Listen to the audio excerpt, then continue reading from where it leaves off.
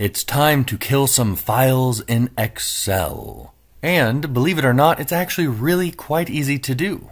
Just one tiny little word and one tiny little file path and extension. And here I'm going to show you how to delete a single file, multiple files, files that meet a certain pattern, and also how to safely delete files. So make sure they exist before you try and delete them. And this tutorial is a much tinier pared down version of the full big boy that's in my VBA course.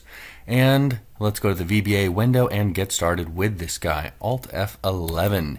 Here you're going to see part of the file that's in the full VBA course, heavily commented so that you always have a good reference file for everything I say in the entire tutorial. That way you're never left behind, you're never lost, and you've got a great guide for doing everything without having to rewatch the entire tutorial. But here we are not going to have all these notes, and it's not going to be in the downloadable file either. That is for the premium course members. And if you want to take that course, I've got a link to it below this video. It's really going to help save you hours of time in Excel. But now let's get started programming. We are going to call this one kill files, this macro, this procedure, this sub. What are we going to do here? We're going to delete files. And what's the most important thing that you need to remember when you delete files? They do not go to the recycle bin. So it seems really nice and easy. All we have to do is type kill and then give it a path name, the full qualified path name. So we are going to go test and delete. Use a sample file directory for this because you can accidentally delete everything. So let's give it a full name, XLSX. This is the easiest and perhaps the best and certainly the safest way to delete a file. Kill with the full file name, path, and extension. And if we go here right now, we can see that we have a test1.xlsx file. So if I go over here, hit play, it is gone. And it's really as easy as that to delete a file. But there are some things to watch out for. So let's go over those now. First of all, I already mentioned they're always going to be deleted forever when you do this. Yes, you can use some data recovery tools to get them back, but that's a real pain. So be careful when you delete your files. Hidden files, they cannot be deleted. This right here is not case sensitive. So if we have, let's go for test2 with a capital T, I can make that a tiny t and a 2, or run it, it's still going to be deleted. This method also can delete any file, not just an Excel file. So we could delete these text files just by going like this, test2.txt. So the extension is different, but it doesn't matter. We hit play, go back, and it's gone. And if you want to view the file extensions in Windows 10, you can go to View and check File Name Extensions. And we can see XLSM, TXT, SLSX, and that's how you can get the full name, file path, and extension. Now let's get into how to delete patterns. So we are going to keep this guy right here, and let's go for a new one. What if you only want to delete all of the files that begin with test? Well, down here, write test and then asterisk and nothing after it. That's going to find every file that begins with this, and it doesn't care whatever comes after it. That's what the asterisk means. I don't care what comes after it. It could be one thing, two things, 100 things, no things. I want to delete everything that begins with test. So here, that would be all of these files. But let's not delete all of our files right now. I'm going to copy this one. Let's make this test1. So these two will be deleted once we go like this, test1. There we go. Click away, play, and the test ones are gone. But where this can really come in handy is, let's say that you have a bunch of file names with certain dates, and we use a format like this, year, month, and day, and you want to delete everything from August 2022. Well, what we can do is to take this guy And we can go asterisk 2022-08 asterisk. So that means, hey, I don't care what's up here. I don't care what's back here. All I care about is that you find me a file that has this inside of it. Inside, at the start, at the end, I don't care. Just find it and kill it. And it should kill for us this file and this file. So we hit play, and there we go. With the asterisk, you have to be really, really careful because you can do some damage. So let me show you one thing right now that can be really helpful. Or actually, before we get to this, let me show you the other wildcard character. Okay, so we have the asterisk, but we also have the question mark. And the question mark says, hey, I want you to match any specific character. I don't care what it is, but it has to be one character. So for here, let's just make this test 4. And let's go down here and say test question mark. Now it's going to match test and then any specific single character. In this case, that should not actually delete anything. So we have 4 files. Go down here, play. File not found. We're going to fix that error in just a moment. Don't worry about it. Now, why wasn't the file found? Because this does not just have one character after it. Remember, the file extension counts. It has, after test 4, it has, or after test, it has 4.xlsx. So that's 4, 5, 6 characters. So if you want to do it like this, you would do .xlsx. We hit play, and that guy is gone. So the question mark can be a little bit more tricky to deal with, but still quite helpful. And now let's go back to the asterisk and deleting certain file extensions. And let's say that we want to delete all of the macro-enabled files. How do we do that? Well, we can use an asterisk combined with .xlsm.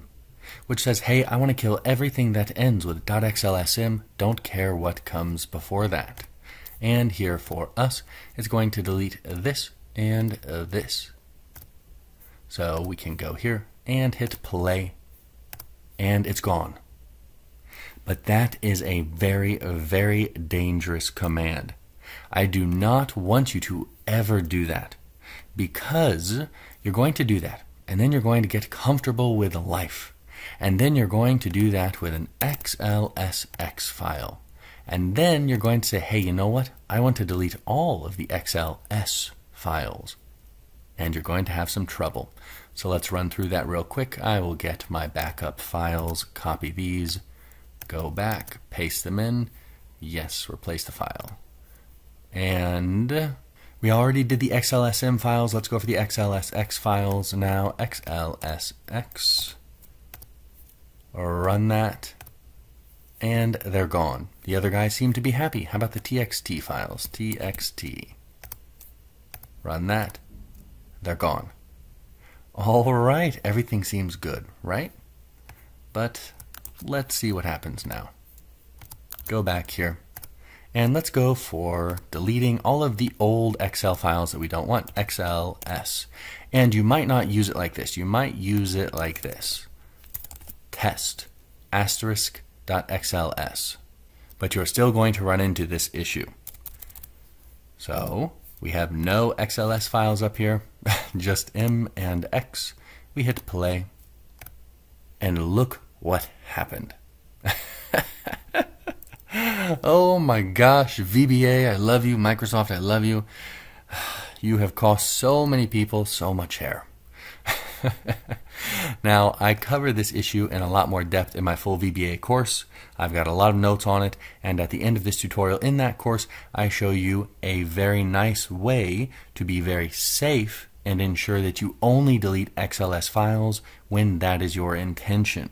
It is more involved. I'm not going to include it in this tutorial. We don't even use the kill command for that, although there's a way that you could do that as well that's pretty involved. But That's why I do not want you to blanket delete extensions like this.